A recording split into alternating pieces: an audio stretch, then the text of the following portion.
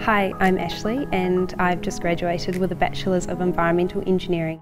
I would say an environmental engineer is kind of a mix of all the disciplines, probably mostly civil and chemical, and I feel like we take a more big picture approach to things. So instead of just designing a bridge, we'll analyse the impact of that bridge on the natural environment and kind of incorporate that into the design. Since finishing my degree, I've been offered a job with a big multinational consultancy called Stantec, and they do a lot of construction and civil engineering and also quite a bit of planning and transport work.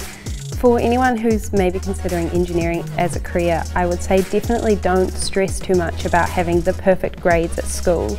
It's not all about the maths and the physics. You have to be good at managing your time and communicating with people, and if you're willing to work hard and teach yourself something new, then you'll be just fine.